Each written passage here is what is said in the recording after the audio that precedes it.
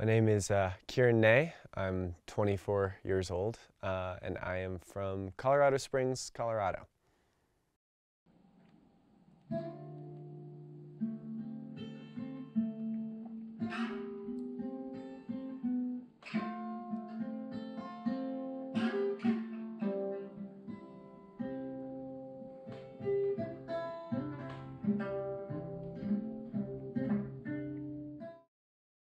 I mean, growing up, I was not a particularly athletic kid or into sports or anything like that. I mean, my parents signed me up, but I was pretty bad, and most of my sort of, I guess, athletic experiences outside were always happening in the mountains on family hikes and things like that, growing up in Colorado Springs. And I then, kind of got into running, and it was something that I was actually good at, and that really kind of changed the trajectory of my life in a lot of ways.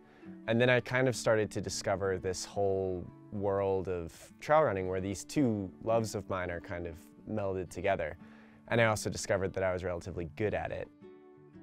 I grew up in Monument, Palmer Lake, so sort of north of the Springs, and the trail system back there is completely unmarked, and there was a group of a couple of us who sort of explored different areas, and we'd kind of inform one another, and you build out this mental map of kind of these really cool home trails that no one else really knows about. And the trail running community in Colorado Springs is really exceptional. I think it's pretty underrated as a mountain town. Like, people talk about Boulder, or even Denver and Fort Collins, and the Springs, I would argue, is more versatile and kind of better than all of those places for trail running in terms of what you have access to. For me, that kind of crystallizes itself in going back to Pikes Peak almost every year, any opportunity that I can. Great hometown race, iconic, world class, and I grew up looking up at that mountain every single day, and so every time I'm home, I'm like, wow, yeah, we go race up and down that. That's really cool, and it's cool that there's a whole culture in Colorado Springs around that. Yes. Very nice. 10th place. 10. It's this place where I get to kind of incorporate some feeling of adventure and space into my daily life in a way that is really valuable. And the older I've gotten, the more I've appreciated that, time for me in almost kind of like a meditative sense. And then getting to connect to the landscapes that I live in, which has been something that I think the older I've gotten, it's become more about that and more about the places that I'm in and the things that I get to experience in a day. And running is just sort of the medium that allows me to do that the most efficiently. It's not always every day, and there's definitely days where it's like you do have to also have the discipline and the honesty to look at how you're feeling and be like, this actually isn't productive to do this today. I've usually had more trouble kind of holding back than going for it, because it really is something that I love, and it really is usually the best part of my day. It's a moment where I have all this space and time to think about things or think about nothing at all.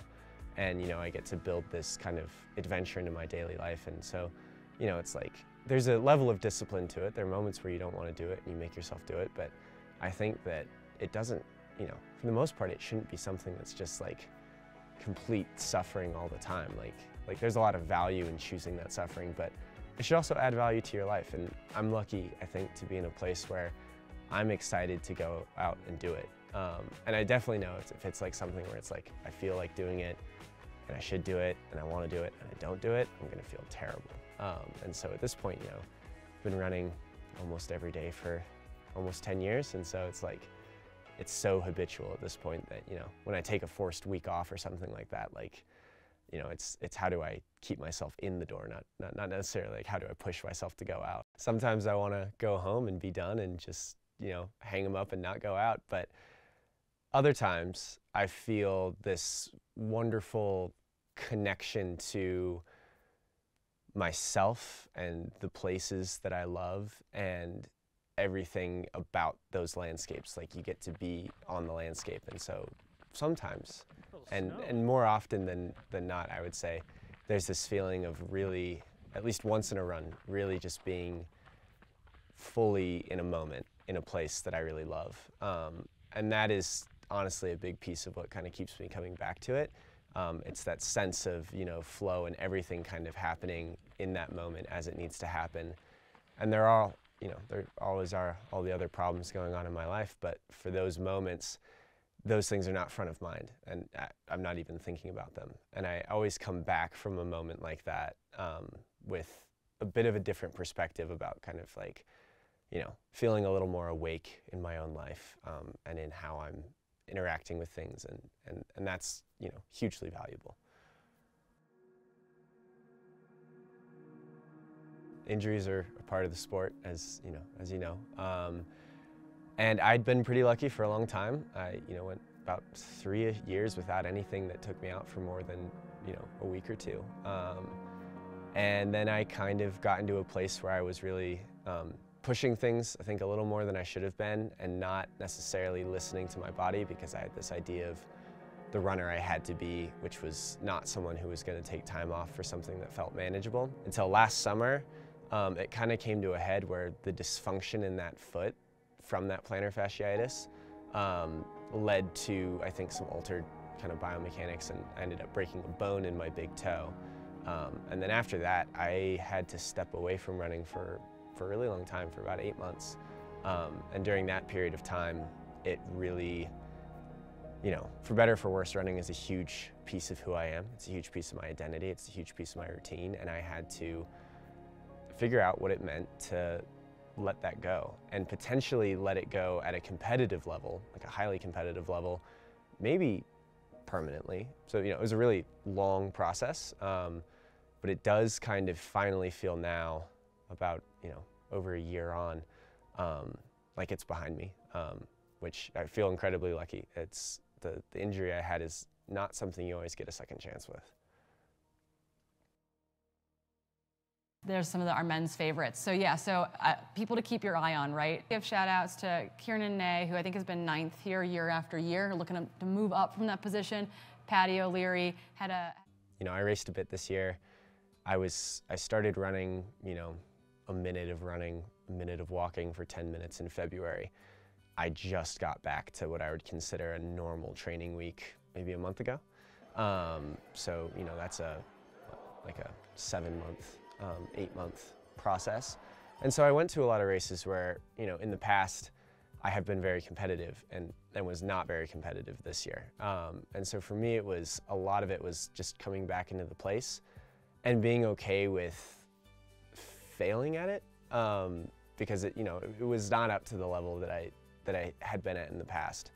But really, like, for me, this season was about accepting where I am right now, and that I'm healthy where I am right now, and that's a place that I can build off of, and that's really exciting. And so, you know, I went out to Broken Arrow, didn't do particularly well.